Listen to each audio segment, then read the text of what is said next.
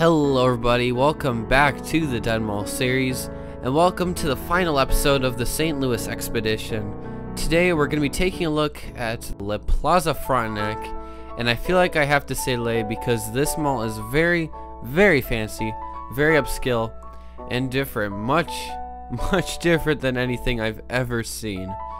So, the Plaza Frontenac was built in 1974, resembling a colonial mansion. It was built where it is because of its affluent surroundings, being near Crystal Lake Park in Frontenac. It opened with anchors Zach's Fifth Avenue and Neiman Marcus, and several high-end specialty shops. It was decked with fancy decor, grand staircases, wood floors, and beautiful fountains. So heading into this mall, you just get an immediate taste of what the rest of it's like, with few high-end shoppers, piano music playing over the speakers, stores you've never even heard of, the golden and pristine feeling of everything, and just being there. It's unlike any mall you'll ever see.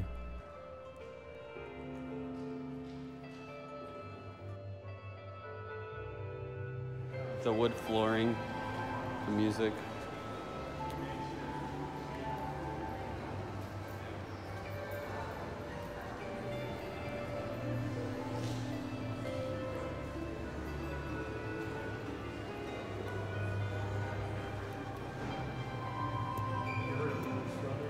I've never heard of any of this.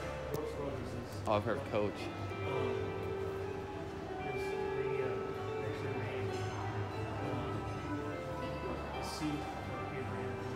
Really? Wow. In 1984, the mall started facing serious competition from the nearby St. Louis Galleria.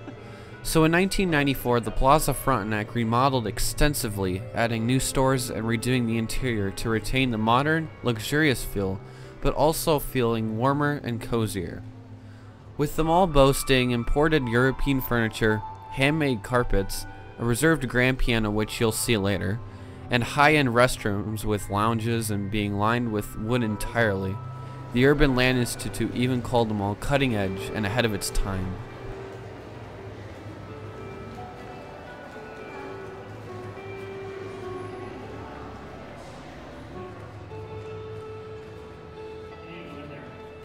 By 2010, some of the mall's high-end stores were slowly being replaced by more local and national chains. And in 2011, Davis Street Properties, the longtime owners of the mall, sold it to the more well-known mall company, General Growth Properties. And since then, the mall has really been fine. Not doing extraordinarily well, and not doing bad, but just stagnant, kind of hidden in the neighborhoods of St. Louis, overshadowed by the Goliath amount of malls surrounding it.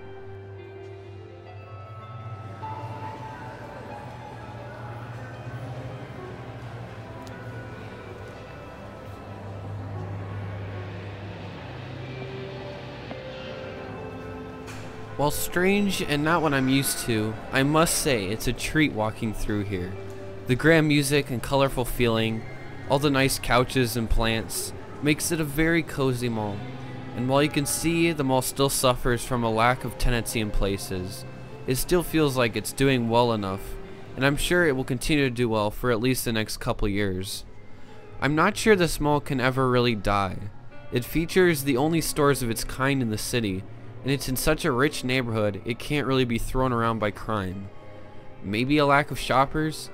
I guess in the coming years we'll find out, but just being here now is absolutely beautiful.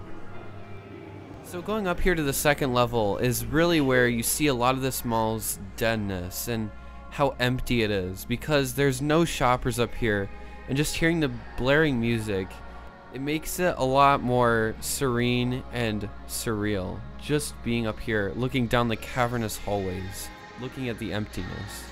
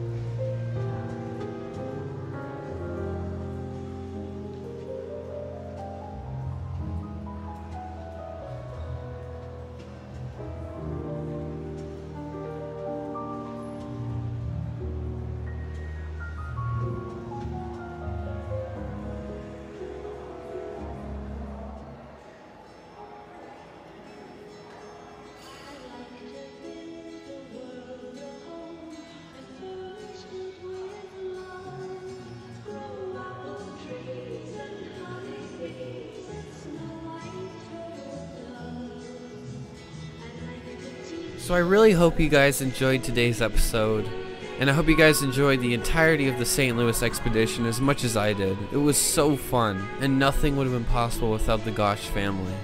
So thank you guys so much. In next week's episode, we'll be taking a look at the Southridge Mall in Des Moines, Iowa. Yes, I told you guys I'd revisit it in the fall, and this time I was able to see much more. So be looking forward to that. But until next time, have yourselves a lovely day, and peace out guys. See you later.